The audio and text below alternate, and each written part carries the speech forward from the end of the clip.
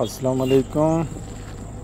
आज का vlog Karachi to Rawalpindi, और कराची का जो टूर है वो एंड हो चुका, और अब रावलपिंडी के लिए रवाना।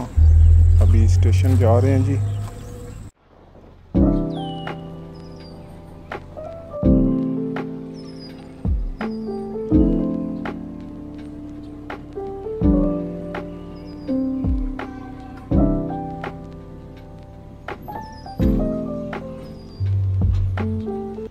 ये तो पहुंच जाए कैंट स्टेशन कराची। पता करना है अभी कि हमारी जो रेलगाड़ी है पाकिस्तान एक्सप्रेस कौन से वाले स्टेशन पे प्लेटफॉर्म पे लगेगी। तो जा रहे हैं पता करने। बिल्कुल ही लोग तो कह रहे हैं कि 1 नंबर पे, तो देखते हैं कि क्या मालूमात मिलती है कौन से। अच्छा जी, मालूमात ये मिली हैं कि जो हमारी ट्रेन है पिंडी के लिए वो 1 नंबर प्लेटफॉर्म पे पहुंचने वाली है। अभी 5-10 मिनट हैं।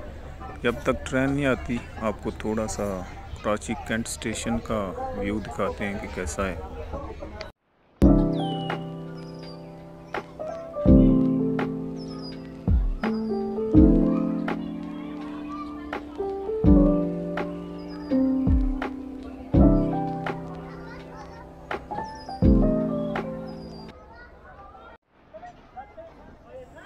अच्छा जी, आखिरकार ट्रेन पहुंच गई है।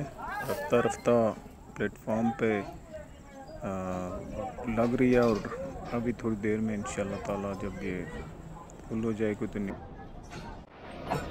कराची को अब रास्ता विदा कह रहे हैं, और ट्रेन कराची जो कैंट स्टेशन है वहाँ से रफ्ता रफ्ता पिंडी की तरफ निकल गई। काफ़ी एक मार आए हैं, थोड़े से इमोशनल मोमेंट था जब कराची कैंट स्टेशन पे जनाब गए, स्पेशली खुशी भाई के साथ अटैचमेंट थी।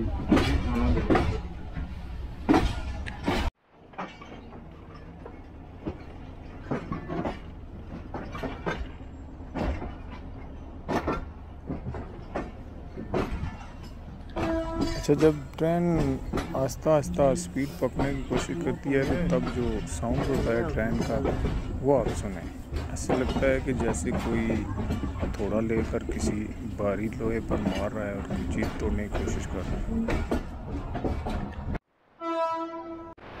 तो अभी चलते जा रहे हैं, चलते जा रहे हैं, चलते जा रहे हैं। कच्चा खच और सिंध का एरिया, सारी बात है अभी सिंध का एरिया ही है। क्योंकि 2 घंटे हुए मालूम नहीं ये जगह तो काफ़ी है।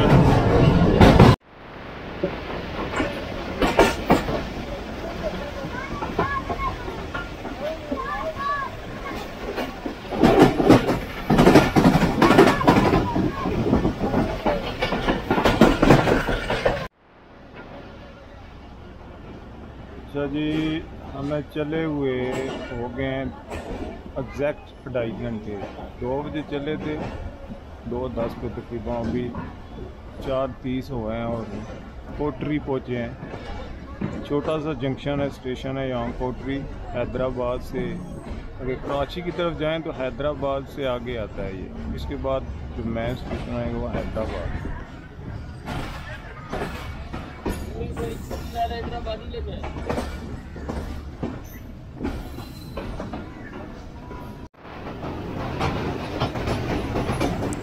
ये आप ड्रेसिंग के नज़ारे करें। ट्रेन से जो ड्रेसिंग का पुल है ट्रेन का, वहाँ से अब ट्रेन गुजरी है और ड्रेसिंग आप देख सकते हैं।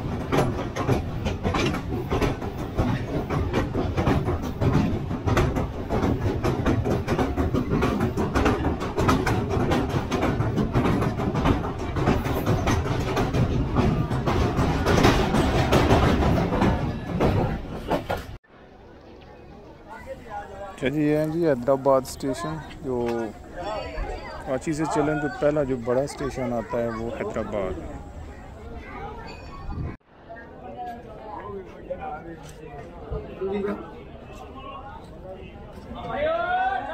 हैदराबाद स्टेशन की रौनकें।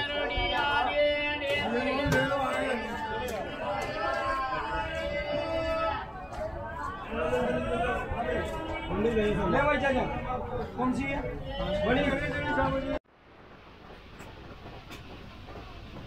ये जो सामने आप देख रहे हैं ये केलों के बागात हैं और इनके साथ आगे आम के बागात भी आपको नज़र आएंगे।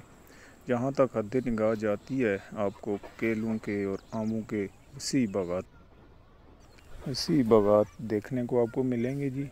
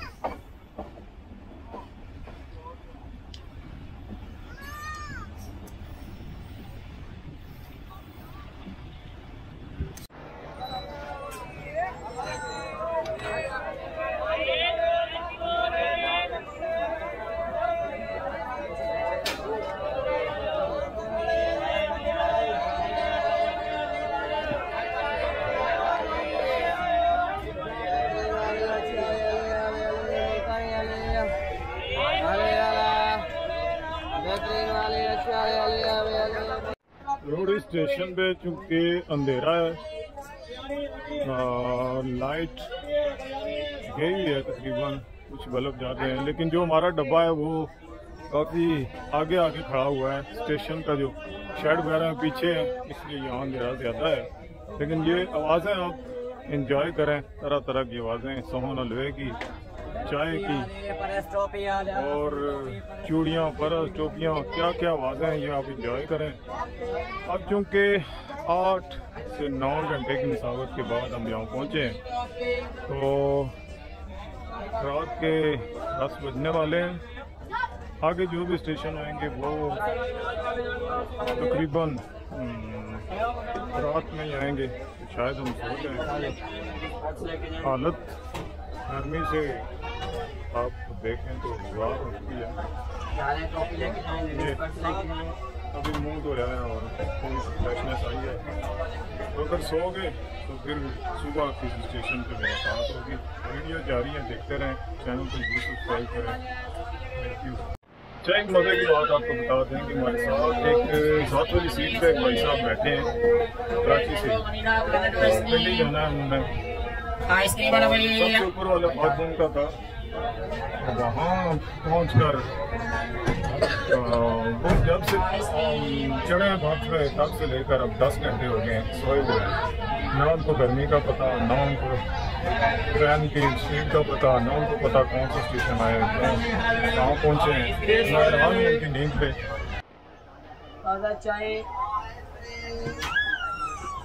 थोड़ा सा ट्रेन का अंदर का माहौल आपको दिखा दें।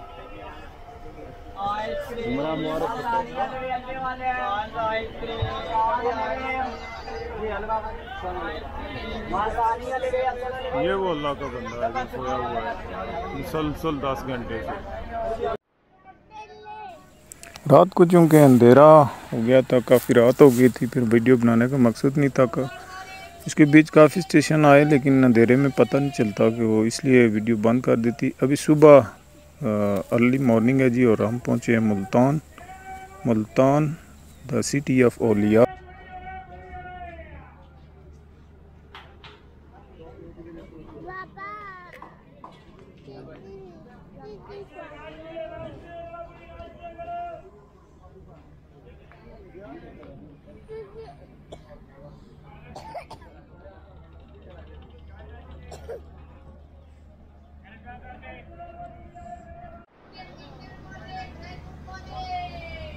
ट्रेन को ठंडा किया जा रहा है।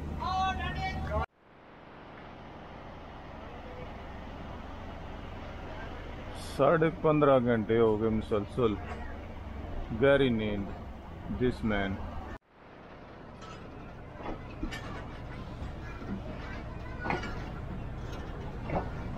इस वक्त सुबह के 6 बज चुके हैं और हम मुल्तान रेलवे स्टेशन को आस्ता आस्ता छोड़ रही है जी ट्रेन। तकरीबन 16 घंटे का सफ़र तय करके मुल्तान पहुँचे। रात भर ट्रेन चलती रही।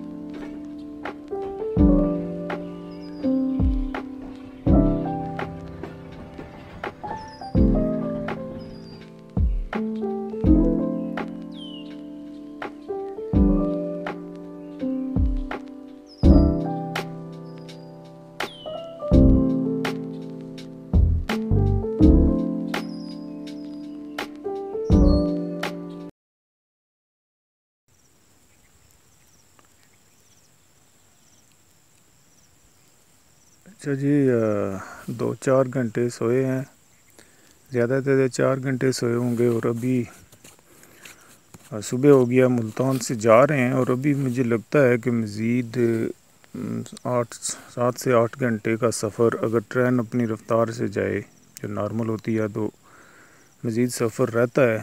लेकिन अब देखते हैं कि ये ट्रेन कितने घंटों में मज़ीद हमें अपनी मंजिल तक पहुंचाती है।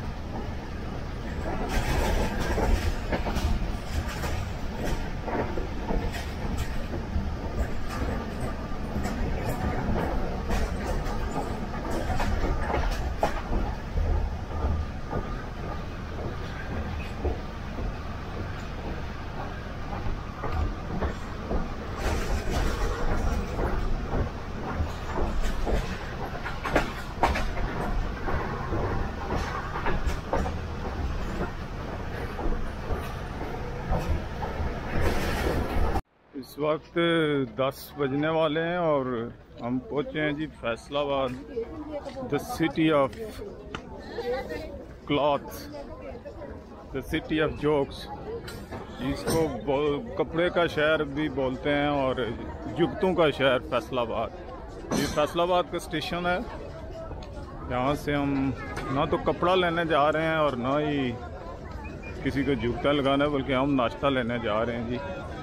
तो ये रश आप देख सकते हैं, आवाम इस कदर ट्रेन की तरफ भाग रही है। तो हाँ, जाओ ना, बर्फ़ पता करें पहले।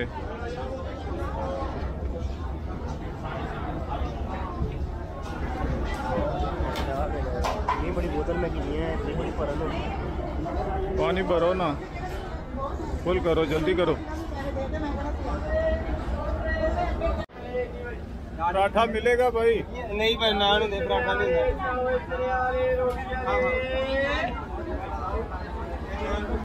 अभी बर्फ़ का इंतज़ाम हो गया, लेकिन अभी नाश्ता बाकी है, वो लेने जा रहे हैं। पहले बर्फ़ लेके आए हैं तो अभी नाश्ते के लिए जा रहे हैं। नान 4 दे। हाँ जी, 4 240। चाय है क्या? किधर से मिलेगी चाय? हाँ काके 2 नान कितने?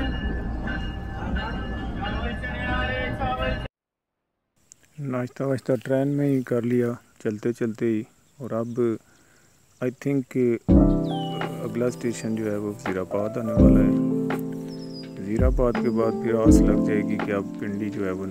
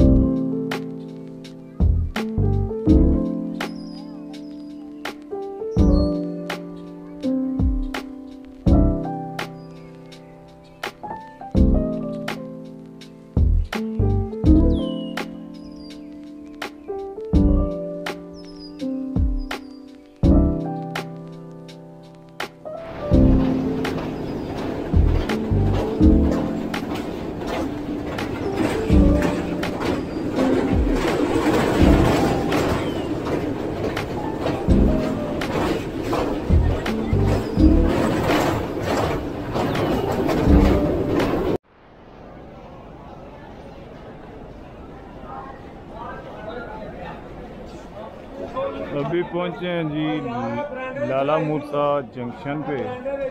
तो इससे आगे जेलम और फिर इंशाल्लाह पिंडी, द लास्ट डेस्टिनी जहाँ हमने जाने हैं।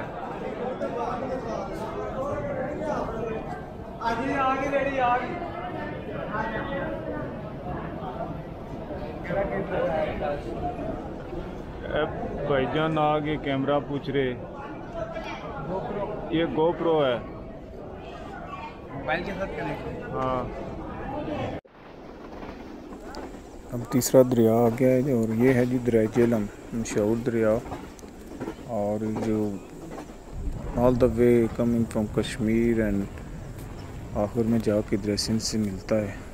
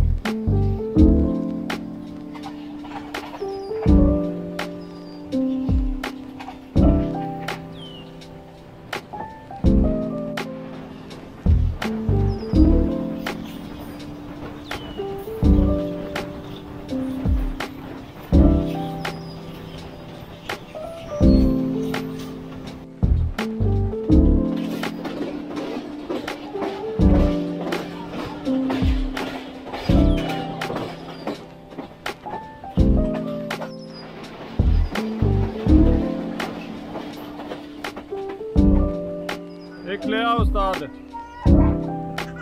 जल्दी करो।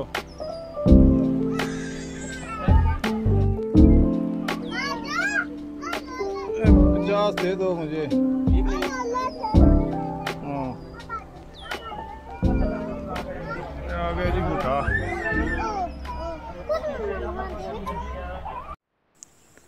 झेलम को क्रॉस कर लिया, गुज्जर खान क्रॉस कर लिया, और रास्ते में झेलम गुज्जर खान के दरमियान जो छोटी छोटी पहाड़ियाँ आती हैं, उनमें से सुरंग में से ट्रेन गुजरती है, वो भी मंजर आपको दिखाया।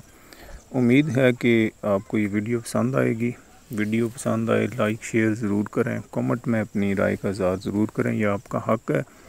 अब पिंडी नज़दीक आ रहा है रफ्ता रफ्ता, और इंशाल्लाह चंद घंटों के बाद हम पिंडी पहुँचने वाले हैं।